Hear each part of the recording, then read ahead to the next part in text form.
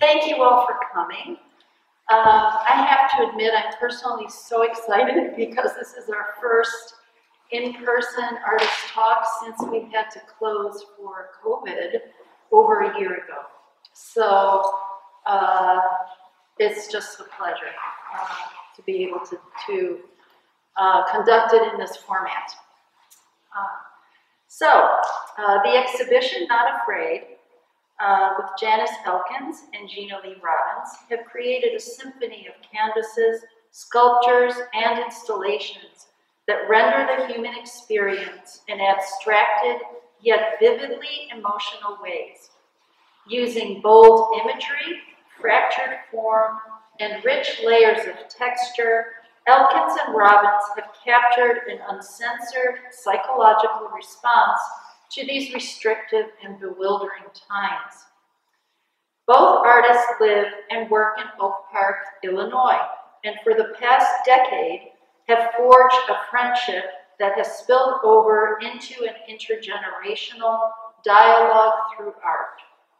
Organic forms in Robbins' ceramic sculpture inspire the figures in Elkins' paintings, and vice versa. With little formal training, both of these self-taught artists have found their voices through fearless experimentation and play. For the last 22 years, Elkins has owned and operated Gallery Pink, a mainstay in the Oak Park Arts District where she has featured many mid-career and emerging contemporary artists, as well as exhibiting her own work. Her expressionist use of color and distorted figures reveal the alienation of urban and domestic life. Her work has been exhibited in locales such as University of Illinois at Chicago, Fort Wayne Art Museum, Cone Line Museum of Art, University of Wisconsin, and Rockford Museum. Gina Robbins is a largely self-taught visual and teaching artist. She creates objects and installations by manipulating clay and found or repurposed materials. Gina began working with ceramics over 25 years ago when she picked up a job as a studio assistant in North Carolina ceramic studio. She currently works in a shared pottery studio and out of her home. She has exhibited or curated solo, invitational, and juried group shows and competitions across the country, and her sculptures are part of private and corporate collections worldwide. Gina is a teaching artist, collaborating in K-8 classrooms in both Oak Park and Chicago public schools, and teaching at Wellness House, a cancer support center in the western suburbs. She's an active member of Chicago Sculpture International, the International Sculpture Center, and Woman Made Gallery. Our moderator for today's talk is Soumya Netrabaile. Soumya was born in Bangalore, India, and emigrated to the United States with her parents when she was 7 years old. She first studied engineering at Rutgers University, and then later went back to learn art at the School of the Art Institute of Chicago. She currently lives and works near Chicago, splitting her time between painting and ceramics. Her work explores threads between the human body, terrain, and the natural world. She has exhibited at galleries both in and outside the United States. She most recently had her first solo exhibition at Part 2 Gallery in Oakland last month, and will be having another solo at Andrew Rafaj Gallery this September. Her work is included in national and international collections. Welcome. Thank you. All right, should we start? All right. Thank you all for coming.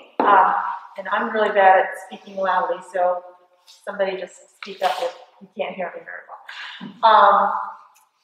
So I've known both of these ladies for a long time, so it's really fun to be the moderator, or, you know, the person who's going to kind of lead them into this discussion.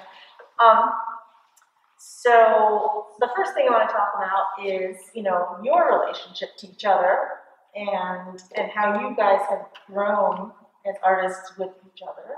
You've known each other for about a decade or so, right? And have shown together, and I know that you know, you go to museums together and galleries together to look at art, so you have a rapport. And so I was just wondering, like, can you remember the first time that you saw each other's work, and what was it about that work that, you know, sort of spoke to you? So you want to start? Yeah. Yes, thank you. Well, I had my gallery running for about 10 years before I saw Gina's work, and I happened to go to some venue in Oak Park where her work was on the wall, and immediately I loved it. I had a visceral reaction to it, and one of the reasons that it spoke to me is I liked the fact that it wasn't real finished. Mm-hmm. There was a rough quality to it. And I asked her to bring her work into the gallery, and I've had it in the gallery most of the time for about 10 years. Am I right? Mm-hmm. Even if she just had a little area with work. And I have a lot of her work. What was the other part of the question? Oh, and our relationship. Well, we didn't get close right away. I mean, the wonderful part of our relationship is that I feel it has grown in a very organic way over time. Mm-hmm. And we just got closer and closer, and I think maybe this would be a good time for me to give the backstory to this show. And the backstory is I have had her work in the gallery, we've done group shows, but then I decided about 2.5, 3 years ago that we should try to do a show together. And I said to Gina, why don't you bring in a bunch of your work? And you could come in anytime. Of course. Remember. Of course I will. And we'll pull out my canvases and see what we can do. So we put up a show, and I looked at Gina after it was up, and I said, Gina, this is a great show. I think you're going to have to promote it to different venues. Take it on the road. Take it. And that show was called Dark Matter. Was that? You know, I don't even remember what we called That show I think was called Resonance. The one that was two of us. Okay. Yeah. Resonance. Yeah. Yes. Yeah. But leading up to that, I mean, the first time I saw Janice's work was I had been away from making art, away from exhibiting for probably 15 years or so, and was just getting back into it and got involved with the Art League, the Oak Park Art League. Right. And they invited me to participate in a group show at a satellite gallery that they have in the community. And Janice was in that group show. There was 4, I don't even remember who the other artists were, but Janice was in that gallery, or in that show, and her work immediately spoke to me. The color, the crazy figures, the city scenes, like I just really responded to the work. But I didn't meet her. And a few weeks after that closed, I got a call from the Art League, and they said, Janice Elkins, who has a gallery and was in the show, wants to get a hold of you because she wants you to participate in this winter show. And so that was the first start. And then I met her. And then over this period of 10, 11, 12 maybe years, every year she's put on some kind of group show. And I think the early years, it was like a group of 6 or 8 artists. Sure. And then it was a group of 4 artists. And then I think Dark Matter, there were 3 of us. Right. And then ultimately 3 years ago, it was just the 2 of us. Right. And we're like, this is really fun. You know? So that's how that developed. One of the things that's interesting is, you know, to me, so your work is always got so much color, and your work is much more muted.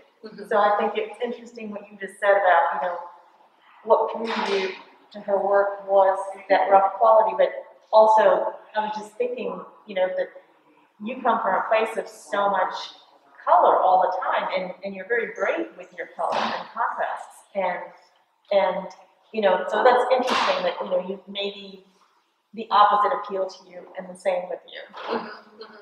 And actually, my comments for this show will not include my black and whites, because my black and whites are really another newer area for me that I have not really investigated very much. These are really new, and this one too?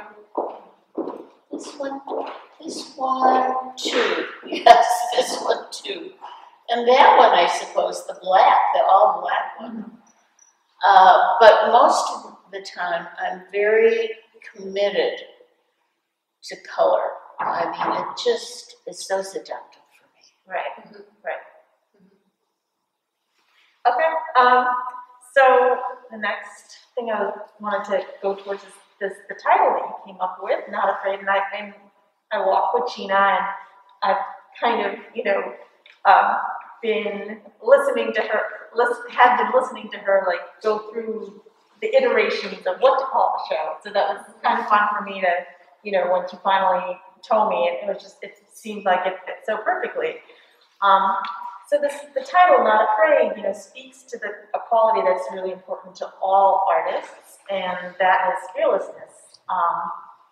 Because, you know, we, as artists, it's something that's always sort of present in your practice, right?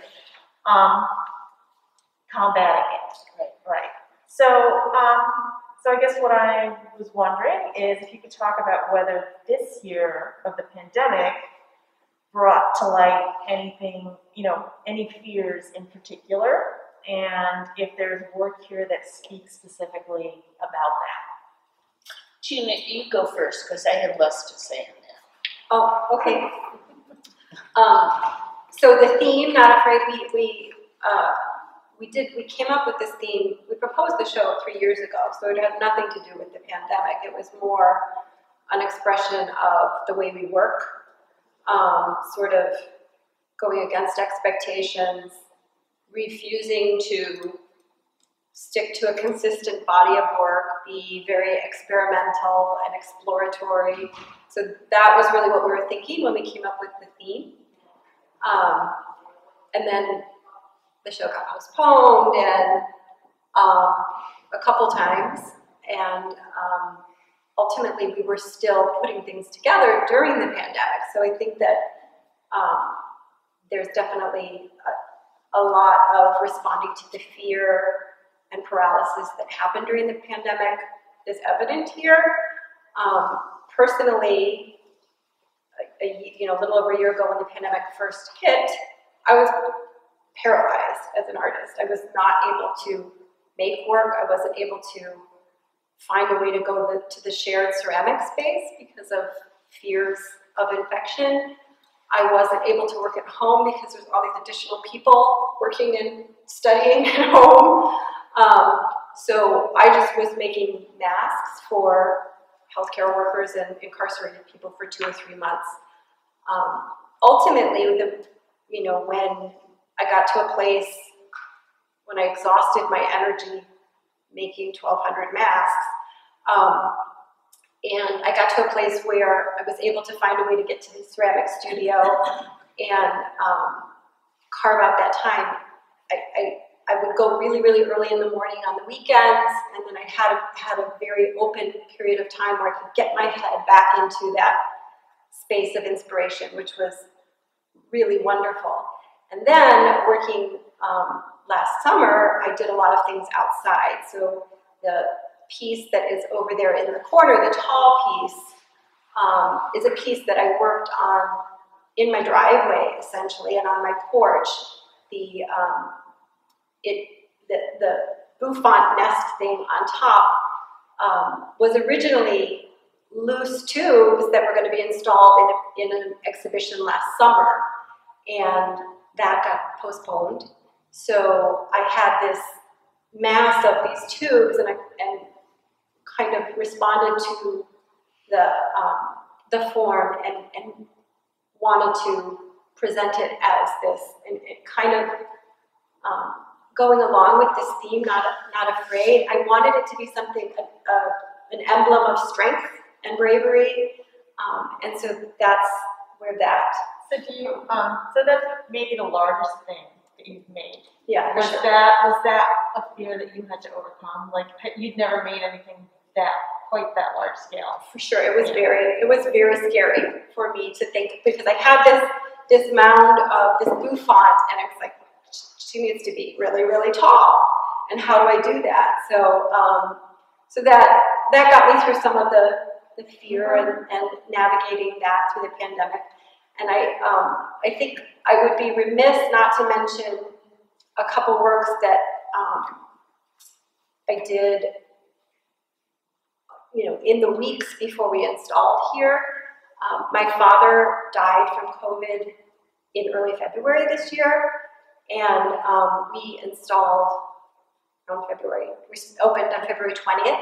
So 2 of these works, both this installation on the floor, still here, and Tarantella, the woven piece that's behind you on the wall. Both of those pieces were me working through that period of mourning and grief immediately following his death. So, so I think that I should be bringing that up, because that's a fear that many of us have had to deal with through this pandemic. Right. And it was just a way for me to deal with that. Yeah. Yeah. The kind of person I am is, if something bad happens in my life, I kind of go into denial. And I thought, oh, this isn't so bad. I'm still going to the studio, I'm still painting. But I think on some level, and the way I paint is, I just put work on the canvas, paint on the canvas, and then let it evolve. So whatever fears I did have, and I'm sure I had fears, because the whole idea of getting it or having family or friends get it is very scary. But to point to anything, maybe the face might be part of it. And I think that's called Ain't Misbehaving. Right. That might have been done during the COVID. Yeah, yeah. And it's interesting is that piece, it feels more like, take this, rather than being meek, right? Yeah. And dealing with that fear, it's so in your face. Yeah. So that's my feeling of the COVID, but nothing else that I could point to. Okay. So this actually leads to, because you brought up this, how things are, inside of you, and you just work through them. So the subconscious is really important in both of your works. You also seem to be drawn to making work that shakes up the viewer, and but your approaches are different, right? So Janice, your work is more, I feel like it's more ambivalent, mixing contrasting emotions together often, and you blend the shrill and the humorous together with sort of an aggressive agency, almost frenzied application of paint and color. Can you talk about that? I just remembered while I was sitting here, a friend of mine who teaches process painting, which is pretty much the way I paint, just, throwing stuff on the canvas, said, just think about doing the ugliest painting that you can think of. And that's that one back there with the 3 figures. And that seemed to really free me up. What is this? It was a while, maybe 4 years ago. Mm-hmm.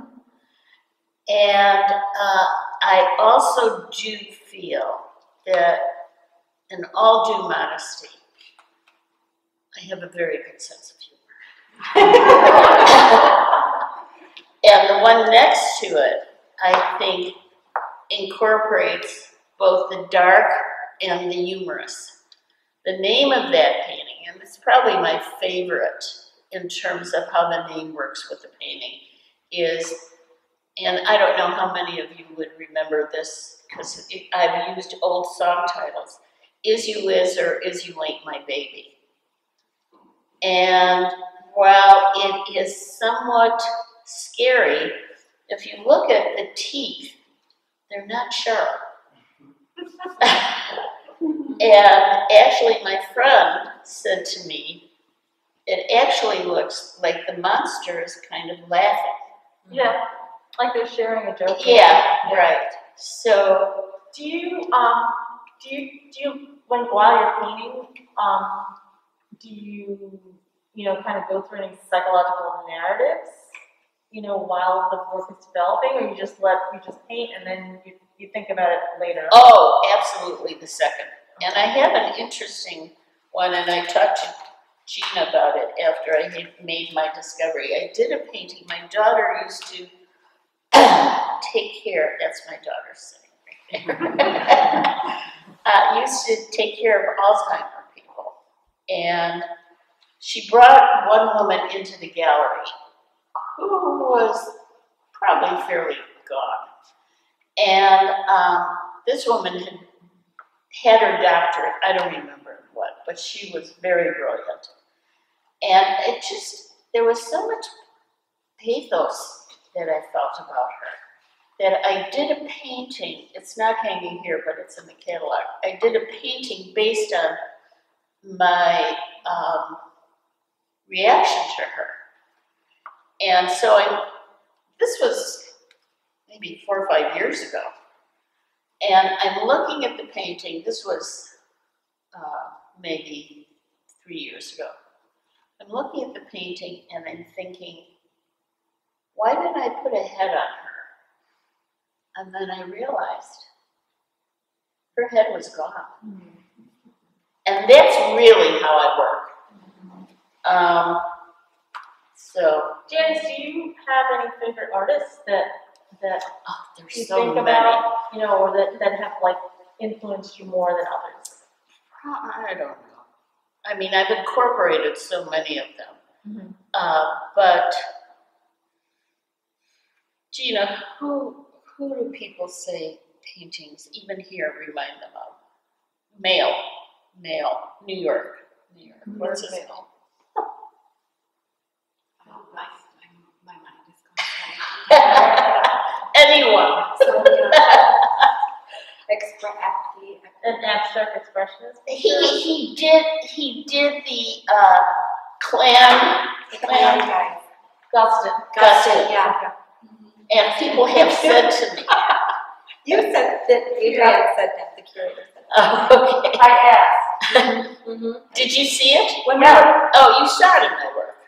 Yeah, I asked Gina. when we were installing the show, Oh, okay. Adrienne, the director, Yeah. asked me if you liked his work. Yeah. So, Okay. And, you know, there are so many other artists that I love. But I also have an interesting story to tell. I'm reading an article this morning in the latest New Yorker of Helen Frankenthaler. And did you read it? No, not yet. I have a bookmark. And her state paintings. Okay, so they're talking about that. But they mentioned when she was very young, I would say 7, 8 years old, she used to take her mother's nail polish and put it in the sink in the kitchen and watch it spread out. And it just struck me how our early experiences so dramatically influence what we do. That's the end. So with your work, you know, all your pieces seem to have so much personality. They, you know, somebody here pointed out that the piece over here, it could be alive. I mean, it looks like an animal, and that one also looks like it could be moving. And you know, you often title them humorously, but when you stand in front of them, they're actually kind of off-putting and disconcerting for the viewer. So I'm just wondering, like, is this something that, you know, you're thinking about while you're working, that thinking about the psychological effects of what you're making, you know, might have on the person who's going to be experiencing it? I'm not trying to offend anyone, but But is it a topic that's fascinating for you? it's probably, I mean, certainly the more provocative, the more things that are visually provocative are more interesting to me. You know, I'm a fan of horror films. You know that, like so I like to go there because I'm responding to it. So if there's something that is curious or a little ugly or dark in the work, it's and there's because also like this, you know, you also touch upon a little bit of taboo, right? You know, especially when you're like pulling parts of the body into your pieces. And I think, I mean, you know, that's fun for me. It's a way of being playful, I think, because it's a part of our experience.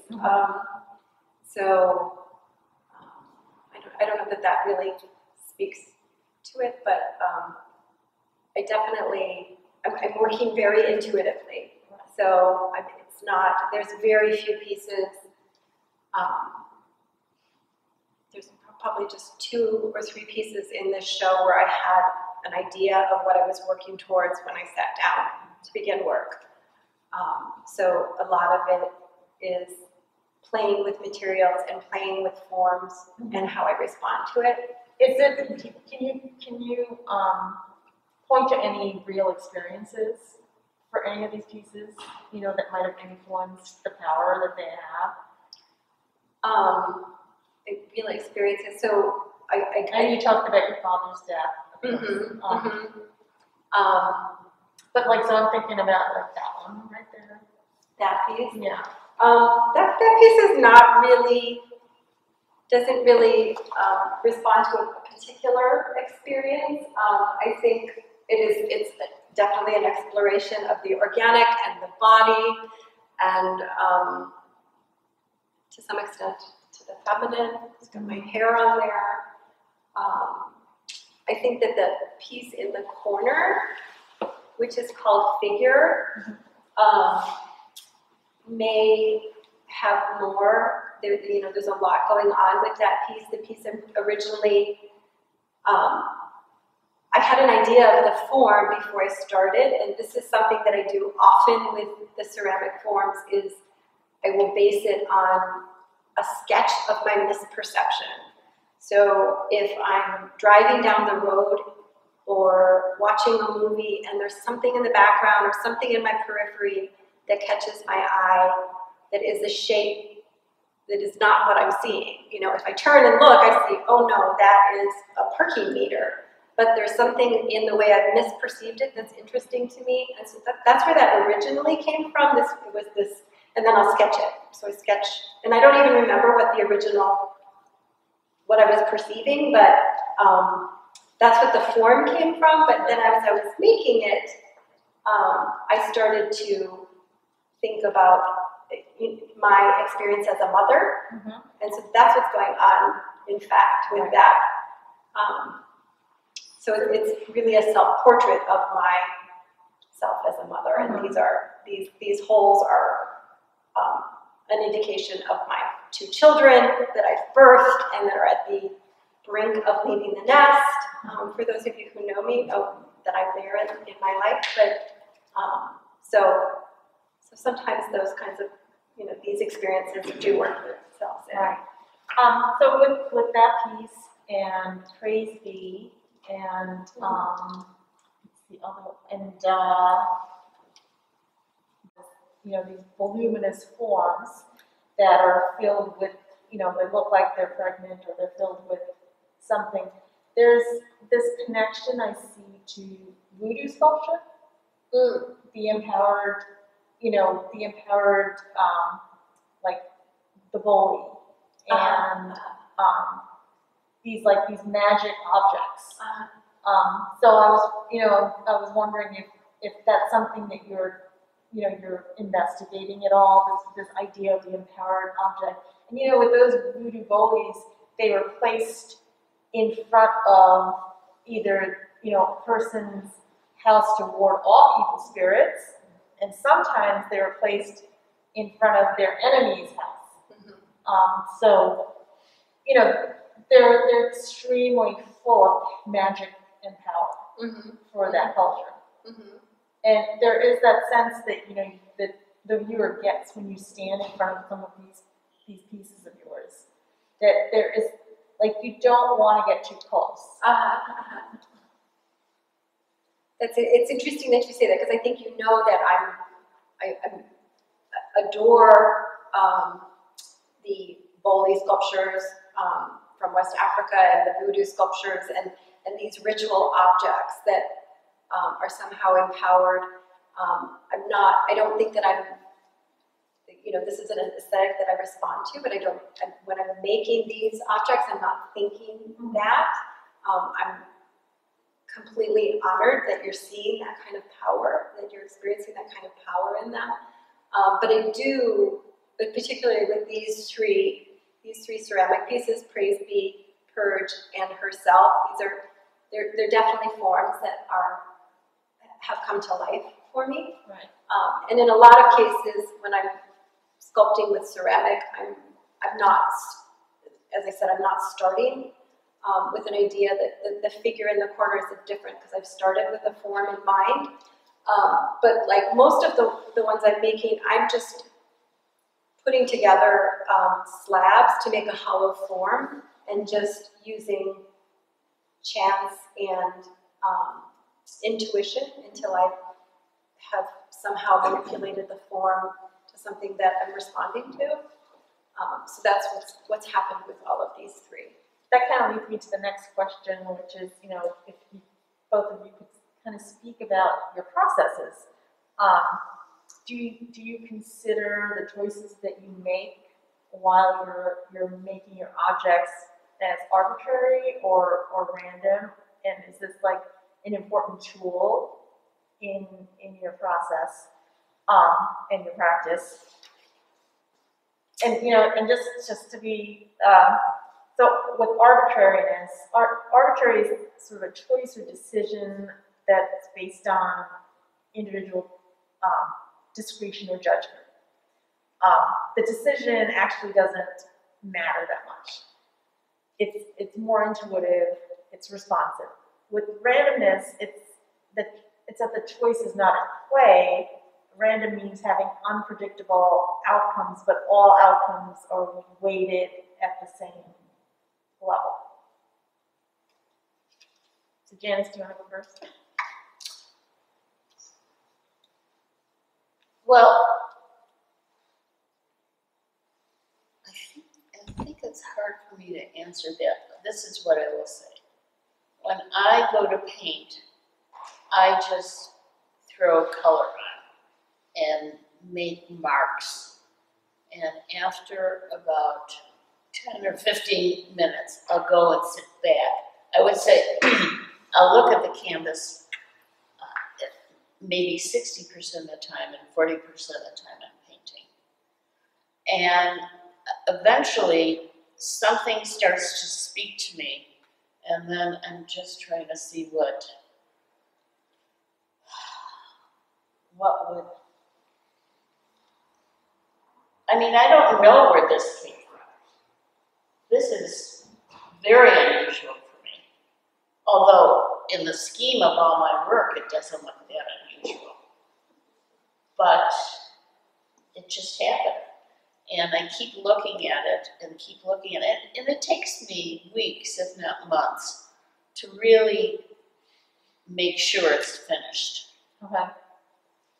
Do you rework it? Oh, yeah. Or you sit Oh, yeah. I'll put on a green, and then I don't think it works so well, and then I'll put on another color, and I keep changing. Some happen.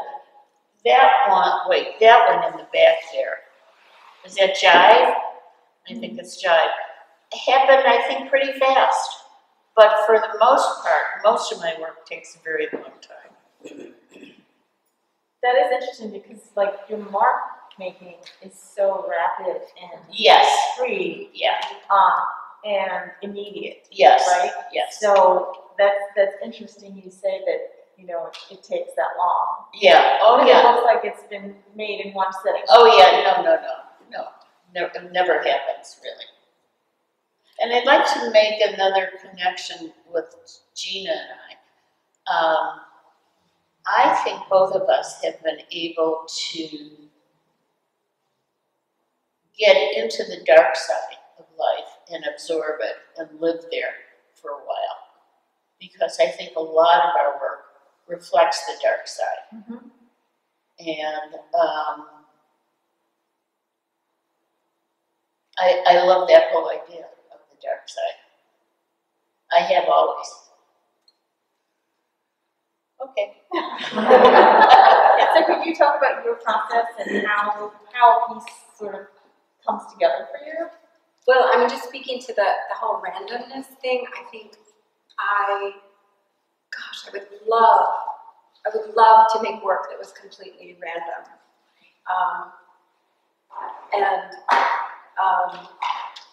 And I think that some of my process involves randomness. So like the collecting of these misperceived forms that I'm seeing out of the corner of my eyes and the desire to start there feels a little bit random. The way I collect materials, I mean, there's very few people who will walk with me anymore because I stop and pick things up, and so Mias continues to walk with me. But I pick things up in the woods, I pick things up, I pull over on the road and pick up, somebody's weave that's fallen out. You bike and see something, and then you go back. I go back with a backpack so I can pick up the mattress springs that I saw on a bike ride. I'm picking stuff up all the time. People bring me things without me asking for them. People give me, somebody brought me something on Friday night to an event I was at that they had been holding on to for 4 years that they found on the beach in North Carolina. I thought of you. This is for so. And some people have brought you their baby teeth, like baby's teeth or something like that. Yeah, somebody gave me X-rays from their mother's brain surgery. I've gotten teeth, everything. So this collection of materials is very random, but I'm very purposeful in how I put them together. So, for instance, I collect a lot of plastic because it looks somewhat beautiful or interesting in the environment, but I don't often use plastic in my work. I will give that to my friends who work with plastic. But so the ultimate creation of the work, and I think this is similar to what Janice, she may be making marks in a very random way, but how she finishes and the time she takes, that feels more arbitrary. So, there's more choice involved there. But I would love to not have that value and just make work that was completely random. It feels very nihilistic, and I would love to go there, and maybe I will someday be able to. But it's really hard to have that release, I think.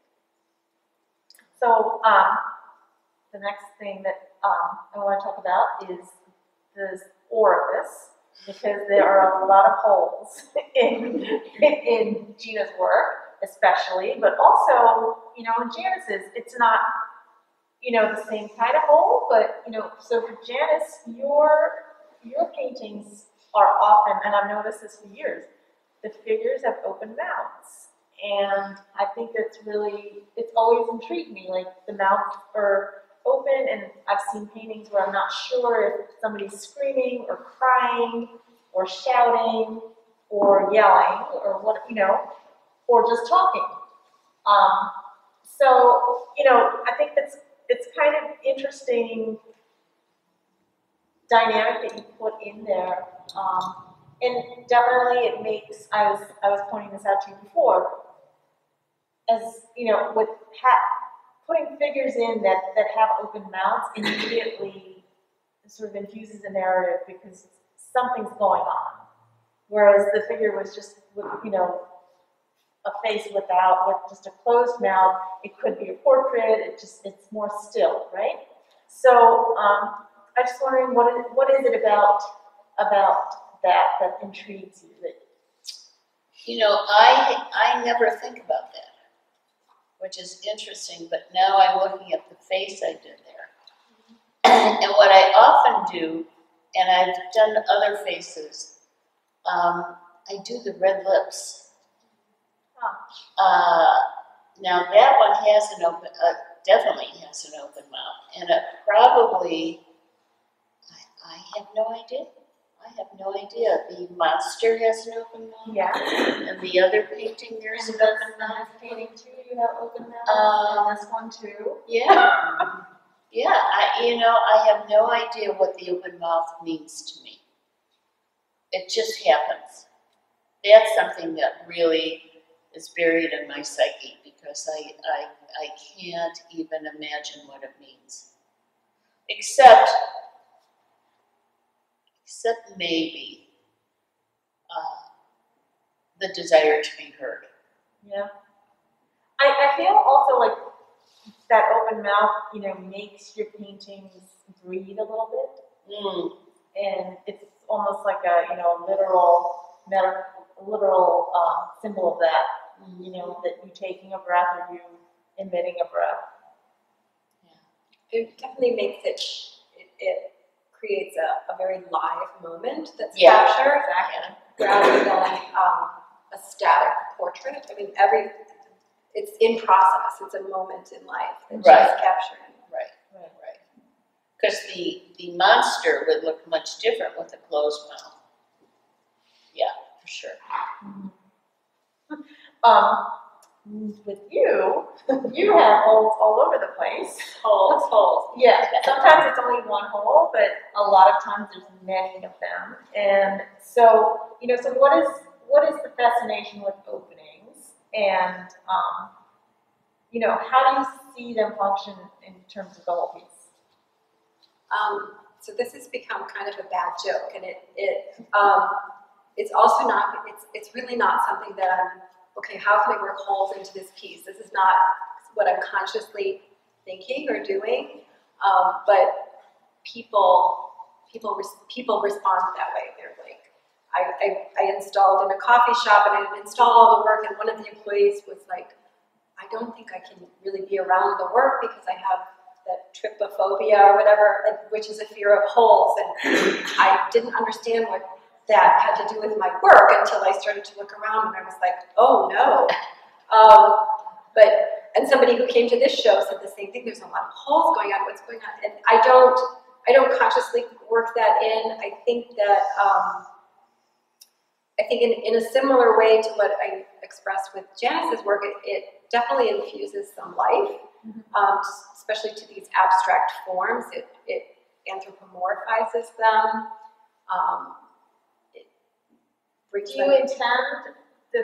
Do you intend the viewer to, or would you like the viewer to see them as mouths or other parts of the body? Not necessarily. Sometimes there's a hole, and it's just some way of communicating. I think that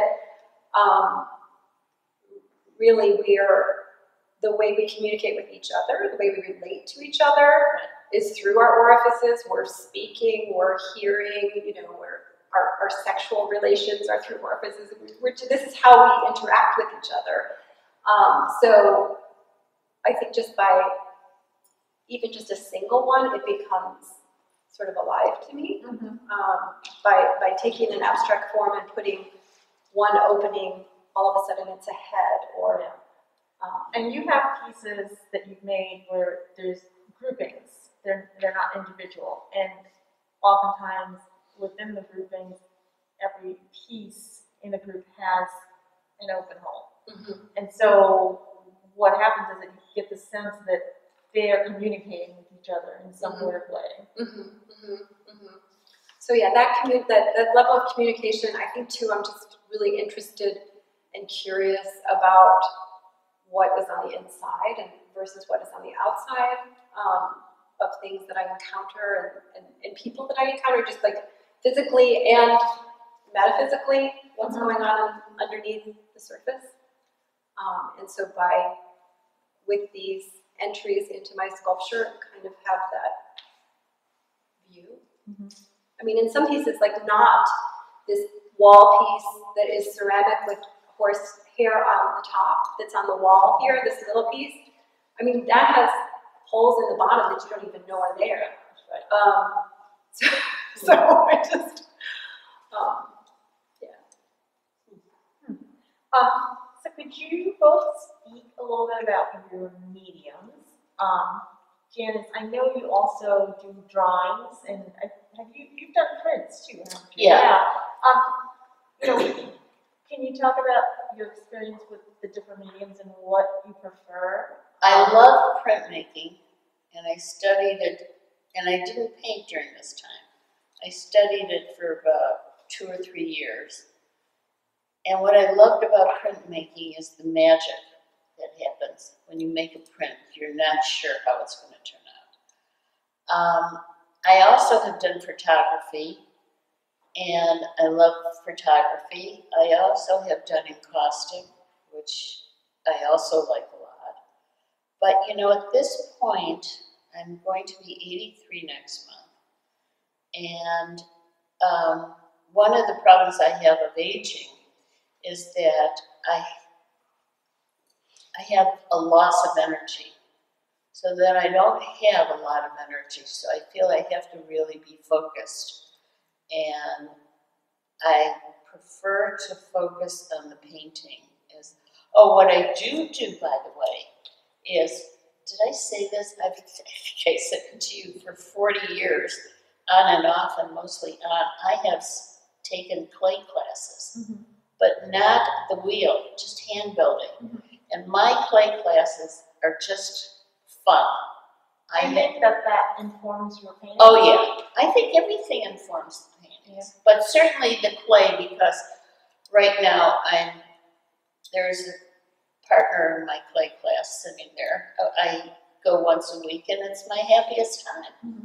And I'm not, there is no critical part of me. I can make something so funky and silly. Right now, actually, I'm making salt cellars. I made these earrings. I made a whole bunch of earrings. So that's my playtime. And yeah, it informs, but I can't tell you how it informs. It's just that with everything else informs. Because you have such a variety of materials that you work with, and a stash. I have a stash. I have a bit of a stash.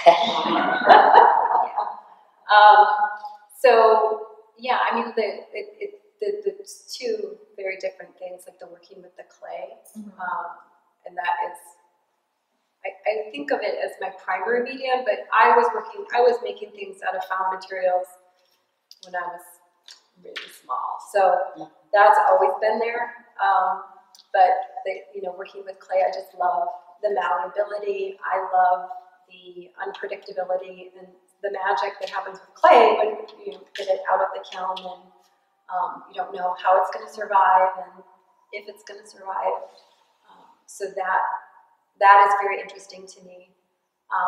And then the other materials, I think that, like I said, I will collect plastic and then ultimately not use it.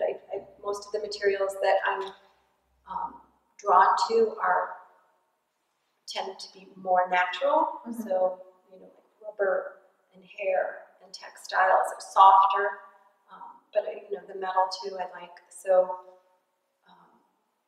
I don't know. It just I like that they sort of represent. They give this indication of time and experience, and because we've everybody's interacted probably with most of the materials that I have here at some some level, so you can relate to that, but also using that to make something that's completely brand new. And to that point, some of these materials are very meaningful, like the material that is in the sort of locus area of that piece Charmed that goes up the wall, the off-white piece material that's the inside of my grandmother's couch, you know, her sofa from the 50s. So these things have some kind of, and that goes back to these power, these power objects that it becomes powerful because of the material. Right, because oftentimes you're using things that are, you know, organic, or when you're using inorganic materials, you end up creating something that looks organic.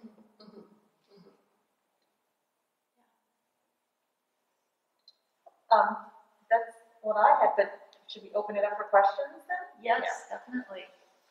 Anyone? I have a question for Janice.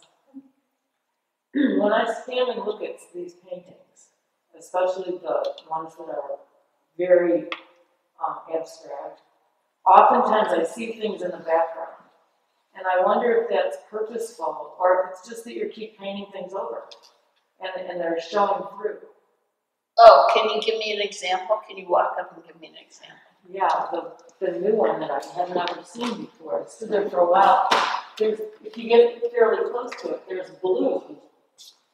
Oh, the black one. Yeah, and it has a face in it. Yes. And there's some. The more you look at it, the more you see in there. Is that purposeful or is that just painting over things? Painting over. Actually, this was hanging in my studio. A lot of times this happens. You know, this was hanging in my studio for a long time. And I thought, I don't even know if it's good. You know, once it was up, once we made the decision of how to put things up and it's under a bright light, then you begin to see what happened. All the layers. Yeah, so that was. A lot of times when they're just black, when there's a lot of black, like in that one, like the one down there, there's a ton of stuff underneath. Oh yeah, and you can. I do allow it to come through a lot of times. Yeah, this one I don't even the black one I don't even think I thought about it because it wasn't so bright when I was painting it. So there's a lot of texture in some of your pieces. Yeah. Is that from just rework, or is that something that you're? No, it's rework. Okay. It's rework. I can't think of anything else. Maybe Have You Met Miss Jones has a lot of texture, and that was reworked a lot. There's a lot of stuff hiding in that picture. Yeah. So they're like fossils of your Yeah, right. The work, right? Right. Yeah. Anybody else have any questions? Only my compliments on a great show. I'm Janice's sister, so I have to say that. That's a great show for both of you, and the complimentary aspect of it is really great.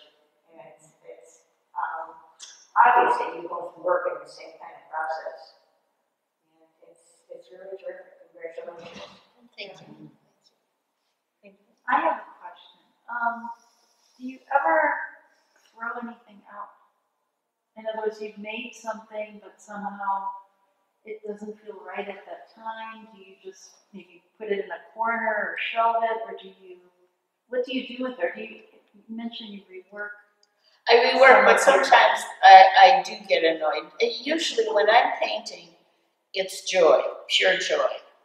Even if something isn't working, I know eventually it'll work. But sometimes I get annoyed and just put it aside and may not go back to it for a long time. And sometimes I think something is done because I constantly look through my work and I think, I think I'm going to rework this. Do you doubt yourself at all, or do you just know that it'll eventually just happen? Do I doubt myself? Yeah. No. No. I don't doubt myself because I'm not aiming for anything in particular. You know, I don't do my work to sell because most of my work. Some of my work sells, of course, but I mean, I don't know too many people that would buy those two. Oh, no, it's not gonna happen. Do I have an offer?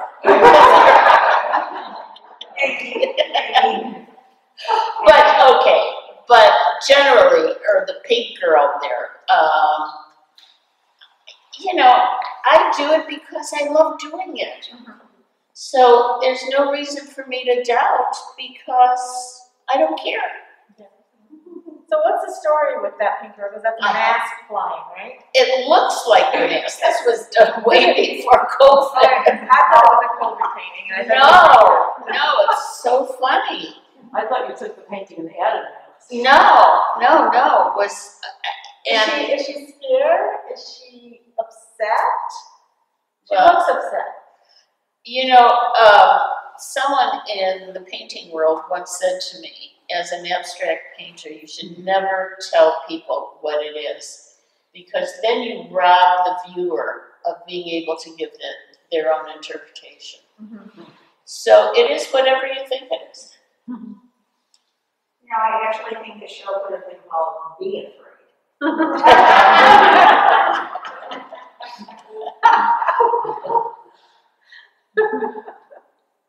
Is there anything that either of you want to add? Like, want to talk about a specific piece at all? So Gina, what do you do with the stuff that you don't use? I'm curious about her question. Oh yeah, you did. Oh, say. about the, well, Besides, well, but sometimes I give them to friends.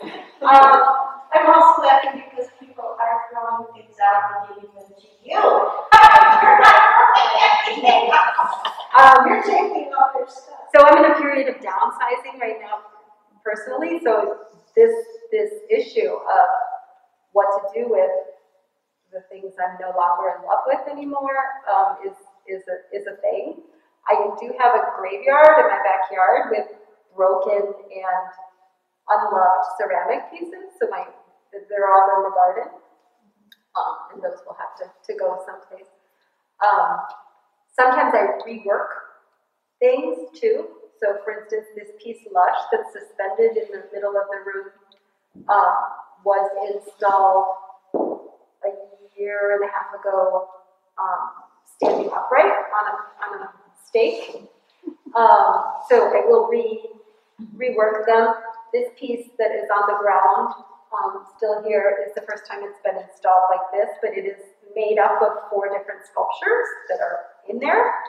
So I will rework work, and I will also destroy work. So I recently chopped up this paper mache thing, and I may repurpose them. I may set the whole thing on fire. So yeah, Oh, the paper mache? Show them.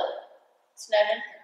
Oh, show This the is piece, the red one? the piece that I destroyed. Yeah, this piece is really, I chopped it up. So yeah, Oh, it's already destroyed. kind of, but it may be reincarnated. What motivated you to destroy it? Well, it had been outside, so it was like it was worse for the wearer. Right. Just having that, because it was exhibited.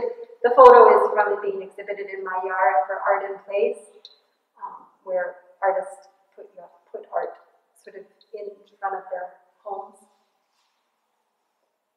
So. Anyone else have a question? No? Well, thank you. Thank you. Thank you.